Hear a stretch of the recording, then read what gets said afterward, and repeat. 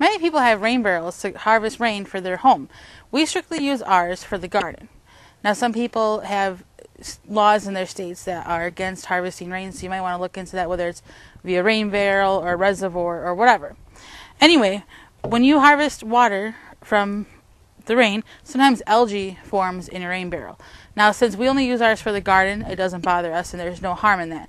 If you're using it for other things, then you may want to look into how to get rid of it.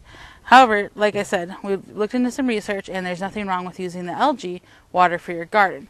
It only can help. Now, if you want to prevent that, you could also paint your rain barrel. If your rain barrel is white or somewhat translucent like this one, you could paint it and it helps prevent algae growth. You could also take some of those sucker fish and toss them in there, and they could get rid of the algae for you. But like I said, no harm, no foul if you're just using your rain barrel to water your garden. Now, ours is sealed off at the top here and then at the bottom, so that prevents mosquitoes from getting in there and different other things. We have a mesh, so like leaves or whatever can't fall into there either. For more information, please visit thewisconsinvegetablegardener.com.